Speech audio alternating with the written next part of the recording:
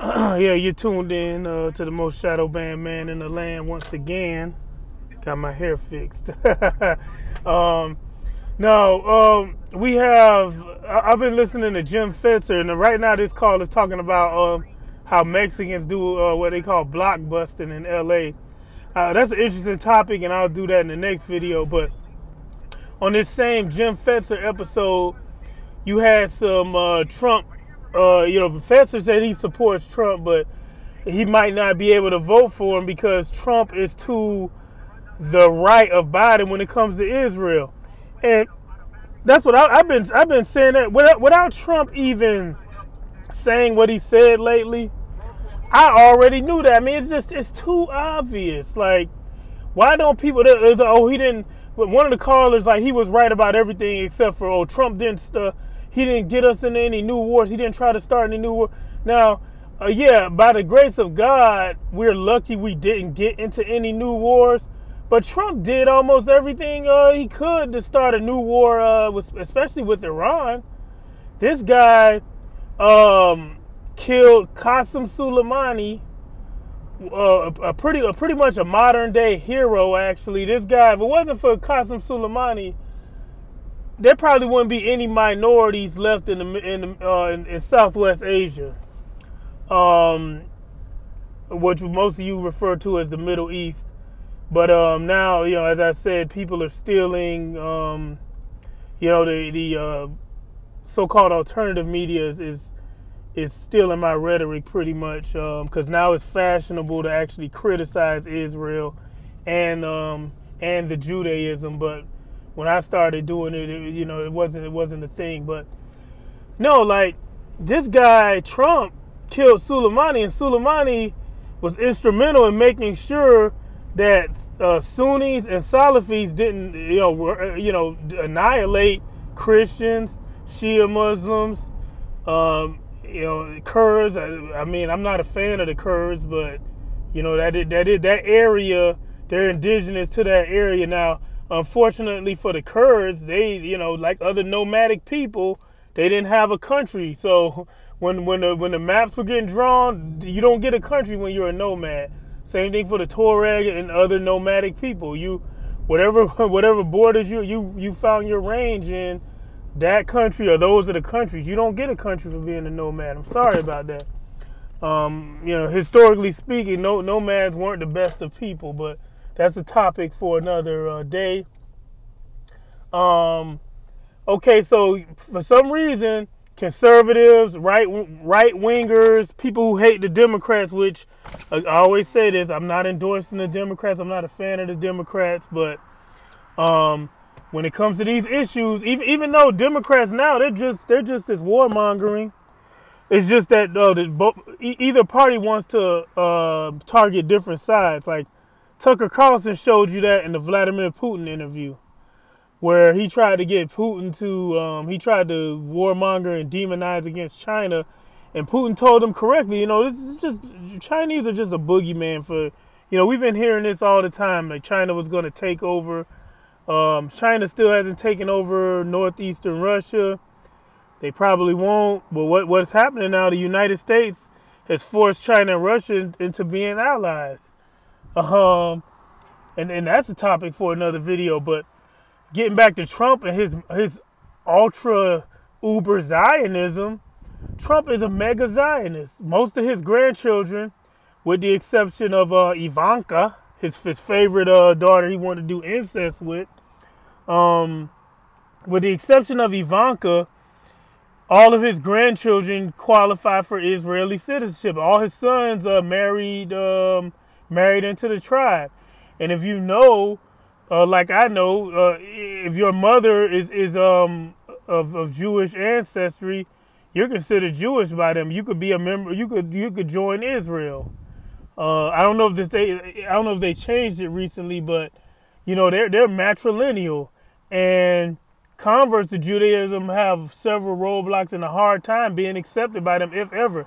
So Ivanka, the wanka, is she's converted into Judaism, but do they really consider her Jewish? I don't know. Maybe your best guess is as good as mine. Now, Yeah, so Fetzer and these callers are like, well, he's to the right of Biden on Israel. Israel's doing a genocide. We need to stop the genocide in Gaza. That's never going to happen. You know, the Israelis have thoroughly hijacked our government. So now, even though popular opinion is finally turning against them and the world is finally seeing them for what they are, due to capitalism, and that's investment banking, these corporations, lobbying K Street. They have the money, they have the power. They bought the government. The government is bought. And if they can't buy you, they bribe you or blackmail you. Well, actually, bribing is the same. So that was I misspoke right there. But if they can't buy you, they set up honey traps for you. Epstein, Puff Daddy, that sort of thing. They get you on camera doing stuff you shouldn't be doing, or get you're doing embarrassing stuff. Maybe it's not necessarily sexually deviant or perverse, but they still got They said Puff Daddy had cameras in the bathroom. So I mean, who knows what he was filming? Like, this guy's filming people going to the restroom. So yeah, back to it though. Like they thoroughly control the United States, and I haven't spoken to Rudolph in a while. I don't know whether he's changed his stance on me, whether he doesn't like me or not. I'm not sure. It's been quite a while since I heard from Rudolph Bershich, and I wish him the best. But yeah, this is what I was always trying to figure out. Like, and for a while I was starting to agree that yeah, Russia's just as Zionist because of people like Mikhail Friedman and some of the other tribesmen in Russia. The chief rabbi, actually, I don't know whether it was 2 years ago. True News, before they got the axe from YouTube. True News is like Christian. They're like evangelical Christians who are actually not Zionists. They're actually anti-Jewish, anti-Zionist. True News, anyway. But True News, before they got obliterated from YouTube, they showed the chief Sephardic rabbi said it was actually cool to be Jewish in Russia. Like, it was trendy, he said. But I mean, geostrategically, it looks like Russia does much more to undermine or limit the power of the Judaism. And I'm saying that to avoid being flagged. But Israel's state religion, they do the most to actually try to contain it. All these other places don't do anything. They actually promote it. The LGBTQBC barbecue HD DVD community, Russia's putting restrictions on that. While the West actually promotes it. If you're in a third world country and you don't promote it, they try to cut back your aid, and try to twist your arm into accepting the LGBTQPZ, LMNOP, HD, DVD, LG TV community. So, I mean, we're between a rock and a hard place if you're an average person, and average to good. It's we're in an uphill battle. I highly doubt things will work in our favor in the near future, but I mean, if we keep at it, and as long as we keep our individual autonomy, and for those of us lucky enough to find ourselves in groups that are actually on the right path, it's a blessing for you. But we individuals who see what's going on, it's a tough road for us, because even with popular opinion in the United States turning against Israel, they still own the government. And even though they break international law all the time, Iran just, one of the measures Iran just took to retaliate against the murder of their embassy staff was to hijack a Israeli-bound ship coming from the Persian Gulf. And, see, once again, people always attack Iran, Syria, these other places and pretend as if they're not, they're not going to do anything to Israel. Well, okay, let's take that on board. if Iran doesn't retaliate forcefully against Israel, I think it would be a mistake, first and foremost. It would be a bad look, and it would just indicate that Israel could keep, it'll pretty much show Israel could do anything they want with no consequence whatsoever. And they could slowly chip away, because Iran has a crucial choice now. They could either die fighting from a stronger position, or they could wait until they're totally weakened to try. Because either way, they're going to have to actually take some steps and do some hot war action against Israel, because Israel never learns from the little consequences they do suffer. And it reminds me of Trump. They double down. They do stupid things, and they always double down. Because even when they get a little slap in the face back, it just does not deter them. You know, it's ridiculous, but Iran has to do something substantial back to them. And they had to call their bluff, because, what's happening is going to escalate anyway. And I like how the media says, and the U.S. position is they escalate tensions. Israel already escalated the tensions by doing that illegal act. And Israel complained about international law when their ship got attacked. By the way, the ship was owned by an Israeli billionaire with some corporation called Zodiac. And that's another big gripe I have with the Israelis. They hate European culture, and especially the Greek. Well, they hate everybody, and they've been around for a long time. So they hated the ancient Greeks. They hate Greek culture, but they steal from Greek culture. They'll name some of their war implements after Greek gods or mythological figures, like Pegasus, for example. Their spyware, where they steal all our data and information. They named that after a winged horse from Greek mythology.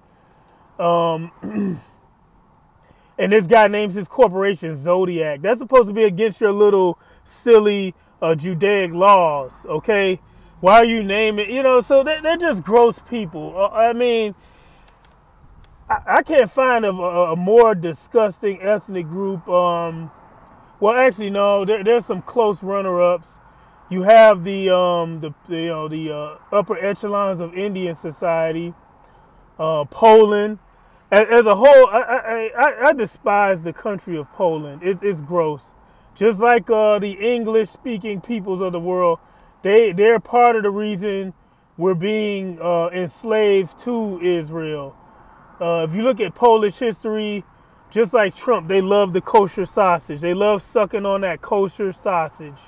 And in addition to the Poles, who else are kosher sausage lovers? And you don't have to do it directly. You can do it indirectly. This philo-Semitism, or spreading their malarkey around the world, it's a shame. It's a shame. But I'm going to cut the video here, like conservatives and MAGA people who are actually not Zionists. You shouldn't be surprised that Trump, and again, this is due to, I'm responding to a Jim Fetzer broadcast.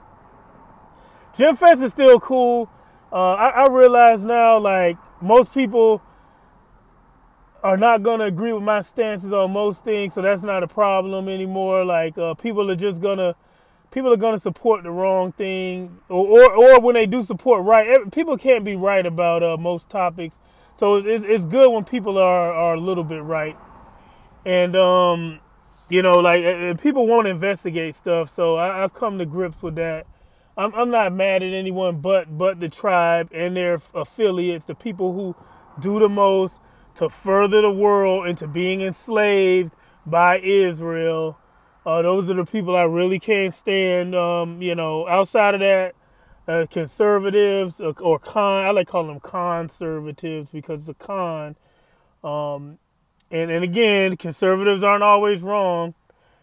This whole Protestant work ethic actually is a good thing. So yeah, people shouldn't feel like they don't have to do any labor, any effort, and be handed things. As people, we should go out, work, and do something, to benefit ourselves and other people. That's how human societies function. Because, other than that, you would just live by yourself. But they always take it to the wrong conclusion. It's like, yeah, I believe in the Protestant work ethic. So yeah, people who own banks and lenders, they should be able to exploit the general population in a perpetuity, and to make sure people can't own things without going into debt. Yeah, I'm gonna support that system. Yeah, sounds good. But yeah, Trump loves sucking on kosher sausages. His grandchildren are Israelis. By Israeli law, they could get Israeli citizenship. This whole system's a fraud and a scam. And cut this video short here. I actually plan on using my blog talk radio thing late tonight, going into the early AM of the next day. Currently, it is Saturday. What is it, the 12th of April? Or it was the 13th, actually, I think. Yeah, that's just it. I mean, Trump loves kosher sausage. He likes being on his knees for Netanyahu and the boys. But talk to you later.